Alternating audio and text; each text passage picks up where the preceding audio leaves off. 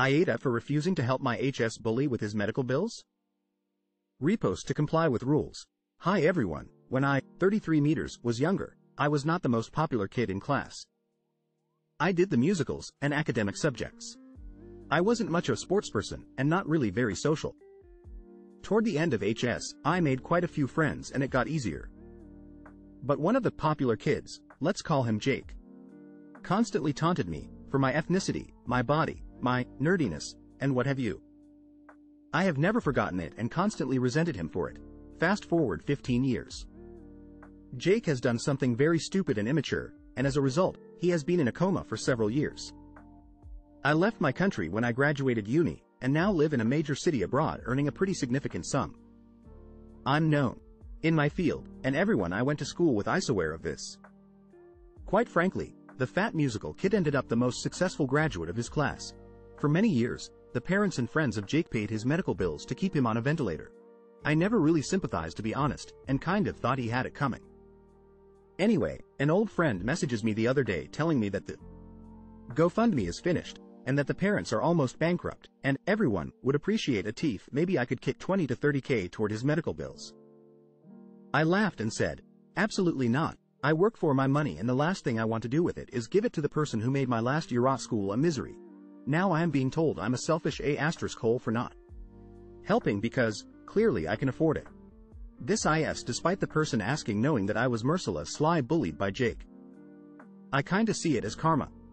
I've made it in life and don't want to share the spoils with people who tried to belittle me.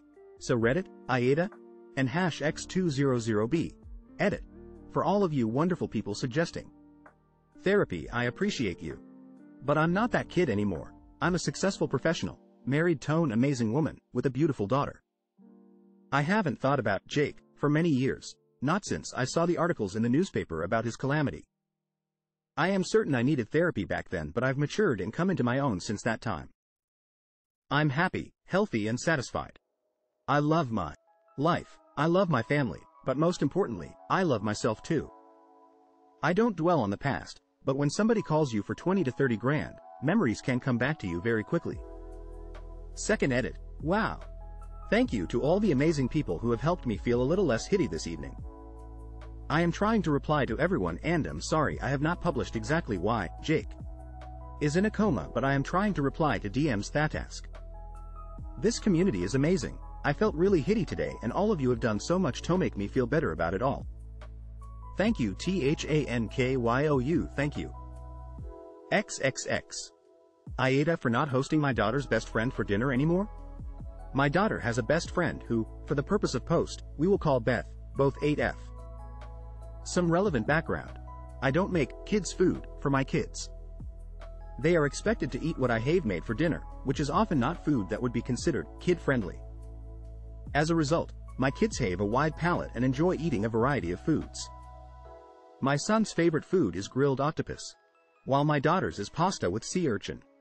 Of course, there are things they don't like and I don't force them to eat those things. But, as a general rule, they have to eat what is available to them. Beth exclusively eats kids' food. Her family has 2 separate meals every night, something for the parents and something more kid-friendly for the kids, e.g. chicken nuggets, pizza with no sauce, etc. Beth is extremely picky. My daughter and Beth hang out almost every weekend. The first time Beth was over for dinner, I had made roasted chicken. Beth's parents hadn't given me a heads up about her preferences. She refused to eat the chicken and asked for goldfish crackers instead. The next few times, I tried my best to accommodate Beth's preferences, but there was always something wrong with what I made and Beth would refuse to eat it. For example, I made a pasta dish for my family and served Beth plain pasta because she doesn't like sauce of any kind.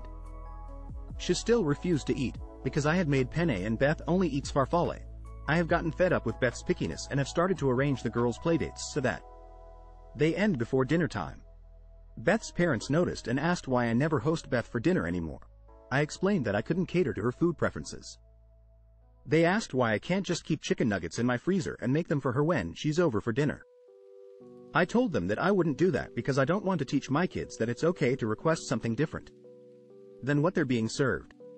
Beth's parents had some choice words for me after that and are apparently considering not letting Beth hang out with my daughter anymore. AITA. Apologies for any errors, I am using voice to text. AITA for pulling out of my sister's wedding due to her in-laws? For background, Stella and I are identical twins, 29F, and we will both be 30 when her wedding comes around this fall. I had her as my maid of honor 8 years ago, and she promised me that I could be hers when her wedding came around. I have 2 kids, 6F and 3F. They're the flower girls. My marriage fell apart just over 2 years ago, due to a stillbirth and my husband's infidelity. My parents and sister were the only reason I didn't drown from the stress, loneliness, and total abandonment of my spouse. I was a total mess. I went to therapy, got diagnosed with bipolar disorder and depression, quit drinking, and I owe a lot of it to my amazing sister.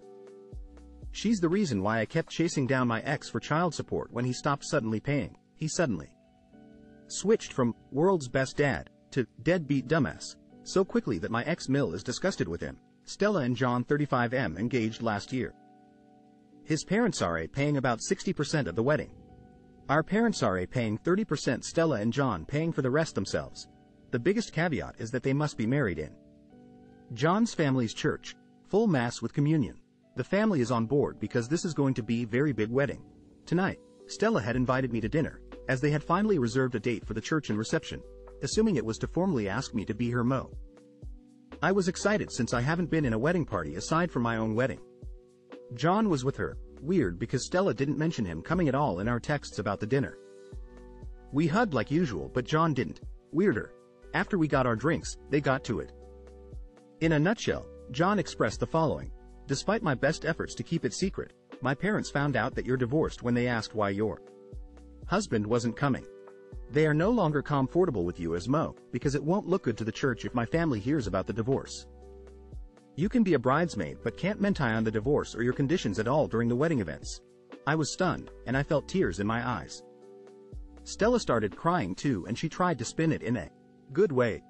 This is way less stressful for you. Swa's a good thing. Mill has already approved my BF Faz my Mo, so please don't make this any harder. I knew that I couldn't possibly stay there through an entire meal. I had to process this new info alone. I didn't speak. I just paid for my wickedly expensive cocktail and left to order an Uber home.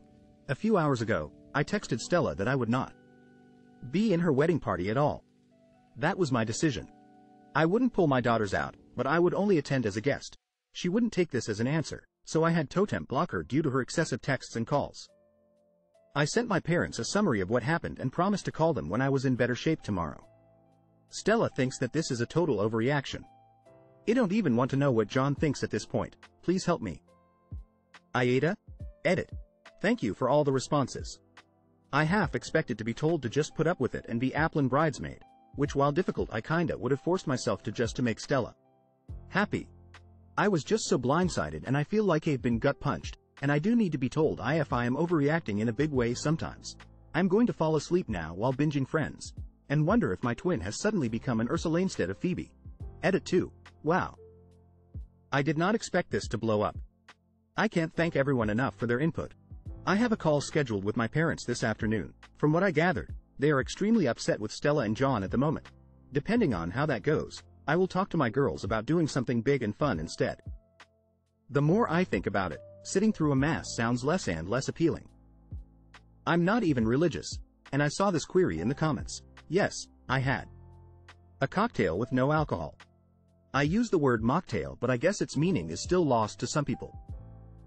When I asked for a list of mocktails last night, the server was a little condescending about it and said they're still called cocktails if they are not alcoholic. AITA. Baby name. Taken? I had my first daughter in 2015, named her a name I loved, Carter. With the thought always in the back of my mind that my next daughter's name would be Cameron, and I loved the names together. This was never a secret to friends and family. Fast forward to 2022, finally get pregnant and told close family right away. About 4/5 days later, my SIL, brother's wife, also finds out she is pregnant.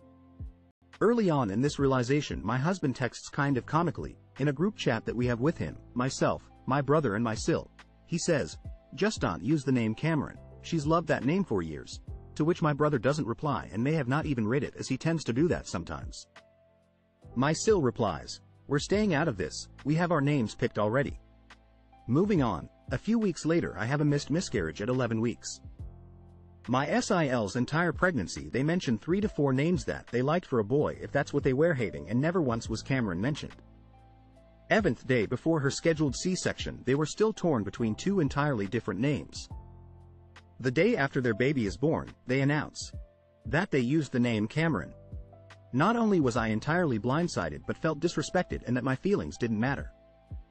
I can have assumed their thought process was, well, she didn't end up having a baby so we can use the name, and never told our mutual family their plan before their baby was born because they knew my parents would say something to them, knowing I had loved that name for quite some years. While I understand you can't reserve a name, couldn't they have picked literally anything else? One of the names they talked about for months. I now have had no contact with them and have no interest in reconciling with my Sil, as I previously thought of her as a best friend and now see her true colors. My husband and I haven't met their baby, and unfortunately I have no interest because all I feel is resentment. It's been about 2 months. Am I the AmItheAsshole?